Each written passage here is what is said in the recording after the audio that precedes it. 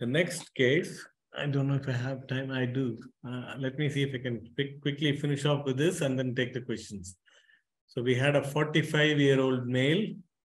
So who was a known case of diabetes. I hope I'm audible. Yeah. Yes, doctor, you are. Yeah. Thank you.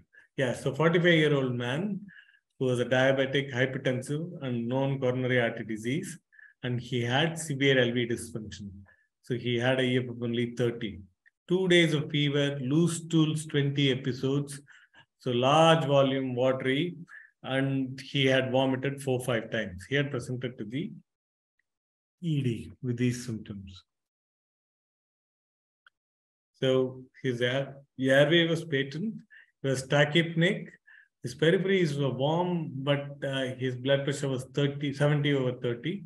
He was started on NORAD, and his heart rate was 140. He was mounting a proper tachycardia. Abdomen was a bit tender in the epigastrium, and he was pyrexial at 101.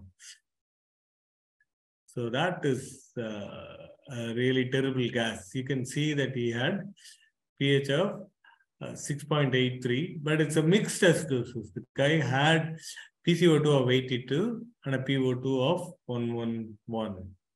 He had a base deficit of -20. So, and he had a lactate of 15.54. So enough reasons for you to believe that this guy is in shock and is terribly underperfused. His creat is 1.89. He has developed a AKI too, possibly a pre-renal AKI.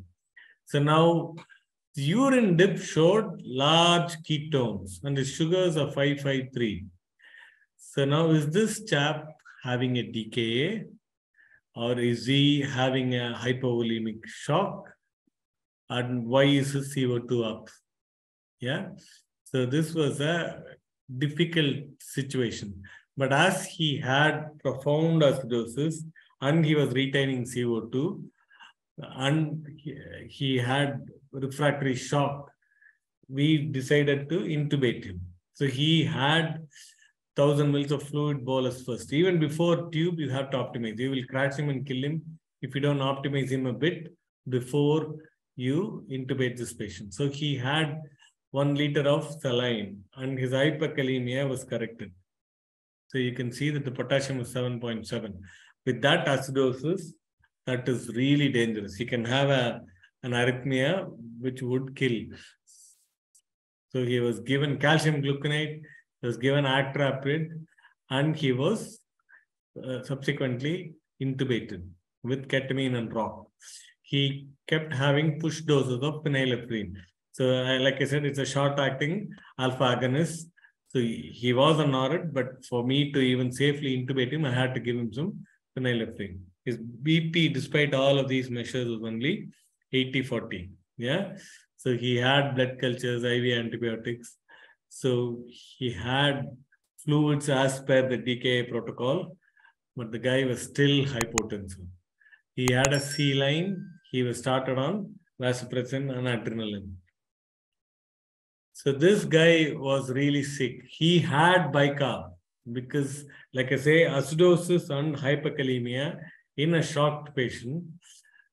With the hyperkalemia and the AKI, bicarb is indicated, not routinely. You don't give bicarb for all acidosis. You don't give bicarb for all DKAs or even if the acidosis is severe. So, but if they have hyperkalemia and renal impairment, then it is dangerous. Then you might want to consider giving bicarb. But before giving bicarb, the bicarbonate that you infuse is a hypertonic solution. It's going to, it may worsen intracellular acidosis, and it's going to give out, the breakdown of the bicarb is going to give out a lot of CO2. So you should ideally have the patient intubated before you give bicarb. Yeah. And this guy had refractory shock that was refractory to fluids, pressors, adrenaline. So we did have to consider giving him a touch of hydrocortisone as well. So the evidence for hydrocortisone is weaker, but we did give it as an infusion. So 200 over.